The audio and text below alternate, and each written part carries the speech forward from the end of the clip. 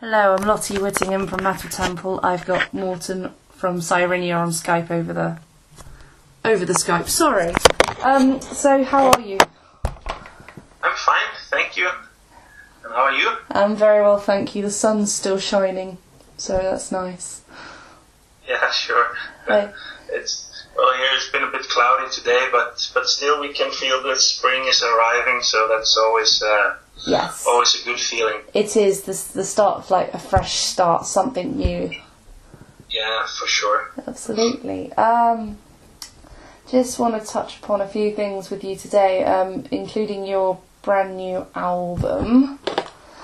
The last album I listened to by Sirenia was The 13th Floor, when Aylin joined the band.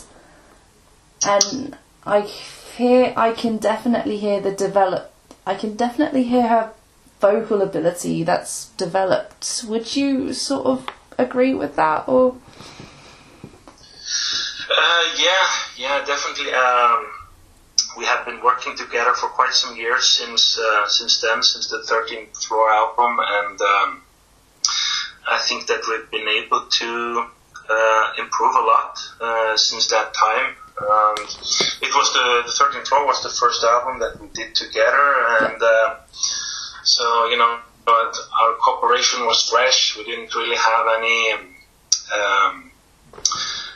previous experience to rely on, so to speak. I remember that when the audition finished and she was a part of the band, she was more or less thrown into the studio. It was like there was no time for anything. So one day she was announced the new singer of Sirenia, and the next day she was in the studio, started recording the song. So at that album we really didn't have time to think about things and to play around. We just had to get straight down to business and start the recordings. And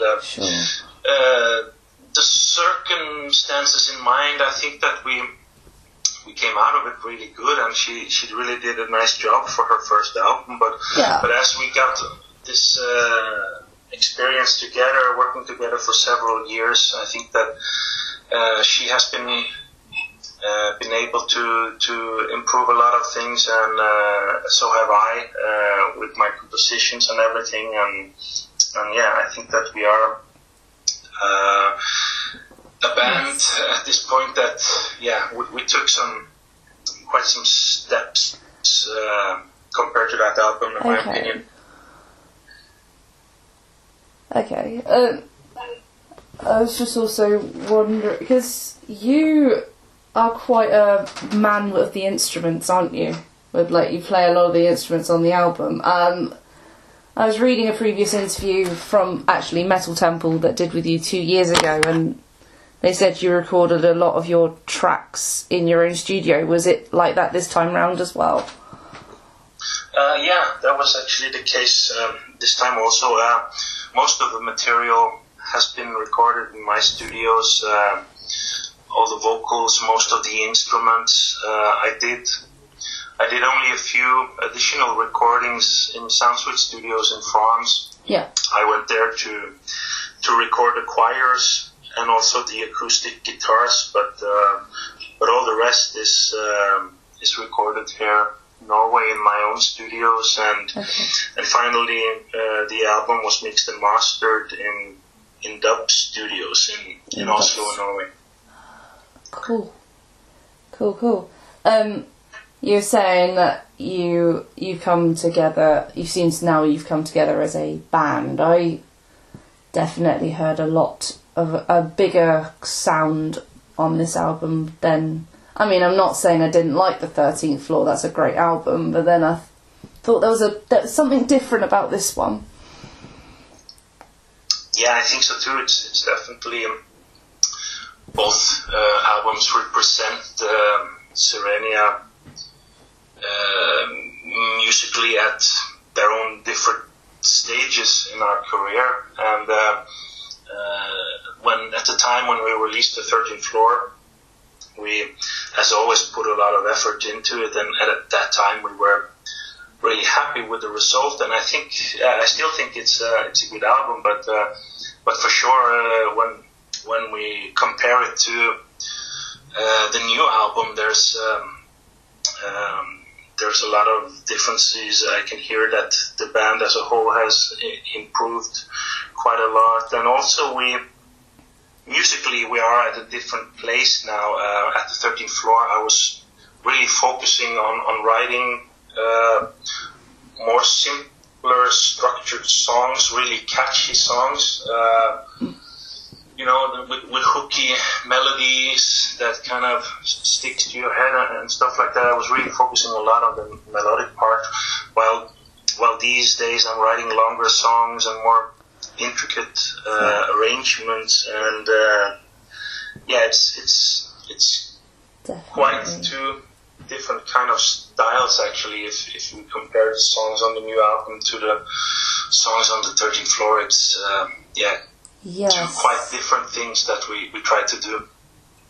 Yes, definitely. I can no, absolutely. Is that particularly I could, because I think there was a couple of the tracks that were sort of longer as well, and like you say, more intricate. And was there a particular track, or do you have any particular favourite tracks on this new album? To me, they're all favorites, of course. Yeah, of course.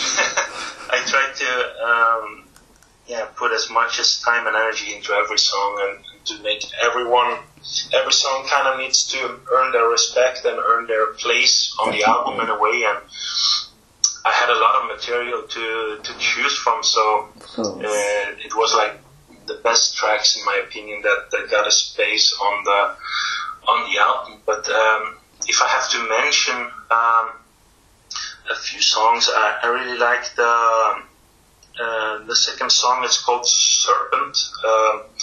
The first track is obviously just an intro, so the Serpent is kind of the first real song on the album.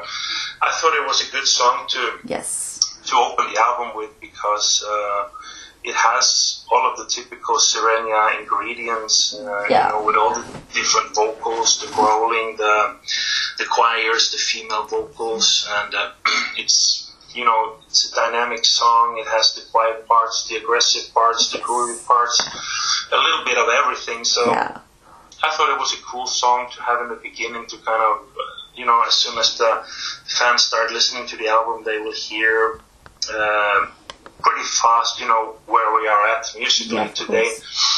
And I think that's it's a groovy, energetic song, very powerful. It's quite melodic and stuff. I also really like a song called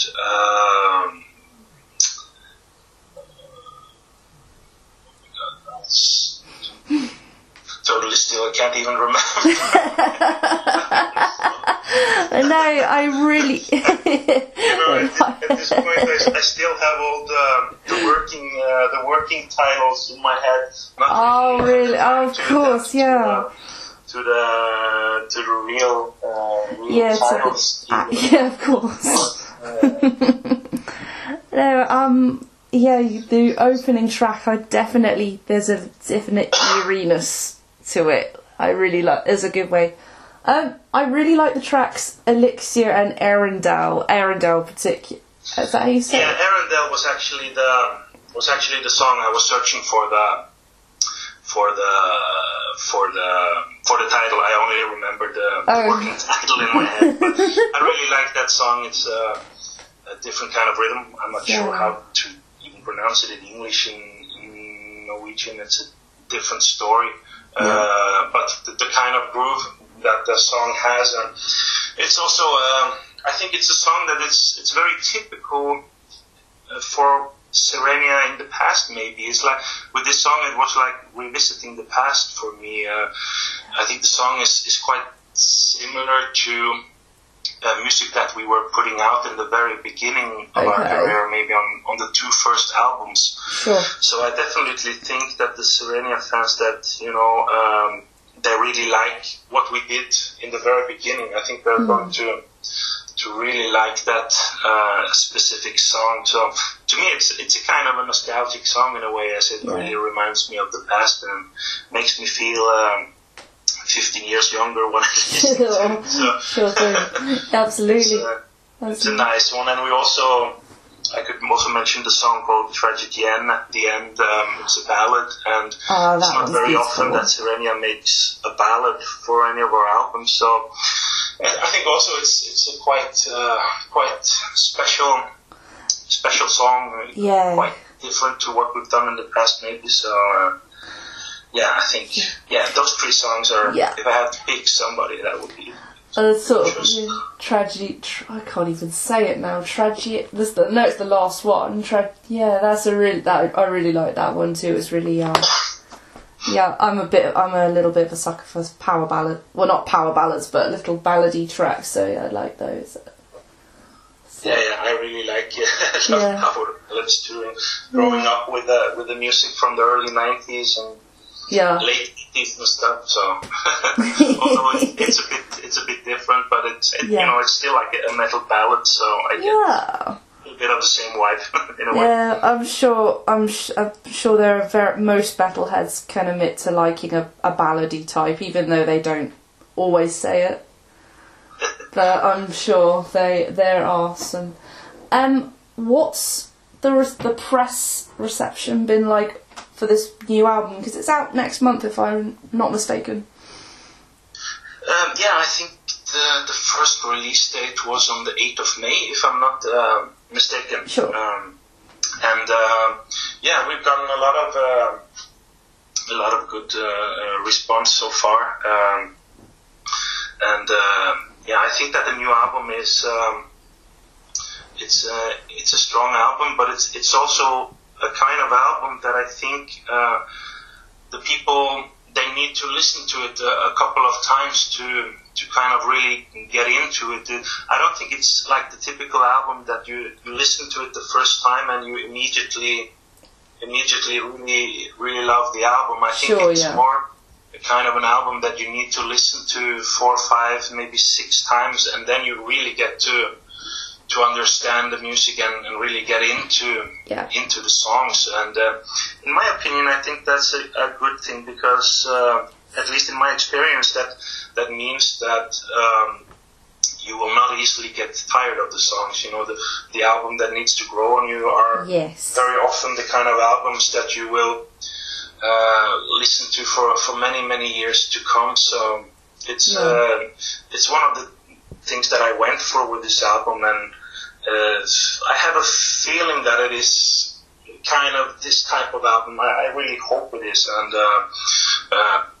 but I think if the fans, they listen to it the first time and they don't really get the wow sensation, I would just like, to give it a few more chances, to listen to it a couple of times, and I think that the album will definitely grow on the listener. Yeah, that's fantastic. Oh, that's a good thing to know for the fans. That's good. I wasn't sure if in Britain we call that a grower. I'm not sure if that's the same in Norway. Yeah, more or less. Yeah, I understand. A grower. Also, it's also a good way to when you say about listening to the album a few times. If you've got some live shows coming up, it's a good way to familiarise yourself with the new songs before going to see your shows. Yeah, definitely. I also prefer, to when I go to see the bands that I like, to have heard the songs before and get to know the songs and love the songs before I go and see them live. I was not the kind of guy that was really into the idea of the bands performing brand new material that nobody heard before. I always liked more when they performed the songs that the classic, the songs that everybody knew. Absolutely, from before. Gave me the greatest live experience. Yeah, so I think we all like a good sing along. When we go to shows, to sing along to our favourite songs live, and then when they come up, they spring new ones up on you. So like, whoa, what's this? Yeah.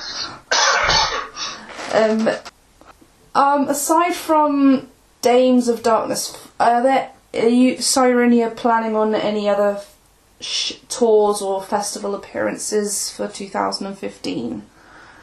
Yeah, we have more festivals in the works. I think we will announce them pretty soon. We are closing more contracts these days, so I would just advise our fans to check in on our websites every now and then to see to check out the stuff, as we will announce more shows and concerts in the near future. Just want to touch upon a few general issues. Sort of like the Sirenia bit of, sorry for stating the obvious, fronting, because there's been a lot of debate now, female-fronted woman, if the term's harmful or not. What's your general view on the term female-fronted metal?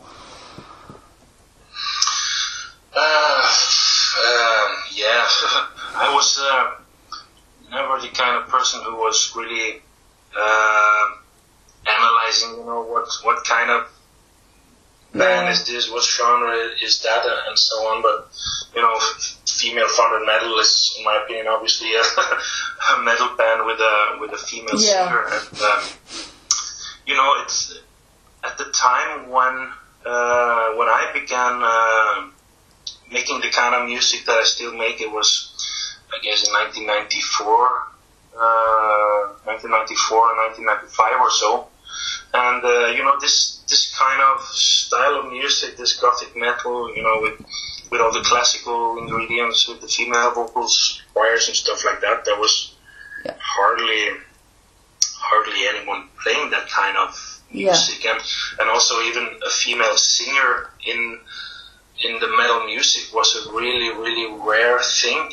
But over the years, I've seen this genre getting more and more big, and although it never really got huge, like normal rock or like power metal or these genres, but it got big in the sense that these days there are tons of female-fronted bands out there. Yeah. But I feel that the Gothic metal, the genre, it never got to be as big as some of the other genres. But I think there definitely is a big interest for it, and there's a lot of bands out there now, and I think it's good. I really think that we need the diversity. We need a lot of variation in music. Variation is always good, and I think it would be really boring if there was only one or two types of or styles. Yeah, exactly. In my opinion, it's cool with the more different styles, the better. Absolutely, definitely, and just to sort of round up, sort of you talk about, because like I said, you play a lot of instruments. Do you have any sort of personal musical influences, and why you decided to sort of play or learn all these different instruments? Because you play a lot, from what I see. Yeah, I've been playing a bit of different kinds of instruments over the year, and to me it's really inspiring. It's really fun. Music, it's my hobby and it's my work at the same time. It's huge passion in my life. It's what I really love spending my time with, and being able to play more instruments makes me able to do more things, especially as a composer. I think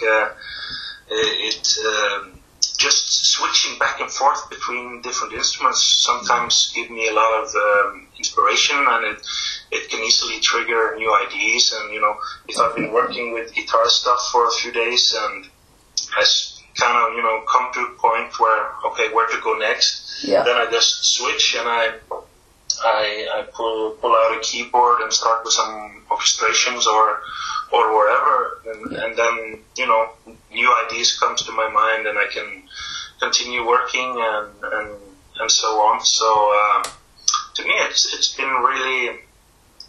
a kind of really inspirational thing to be able to work with a lot of different instruments.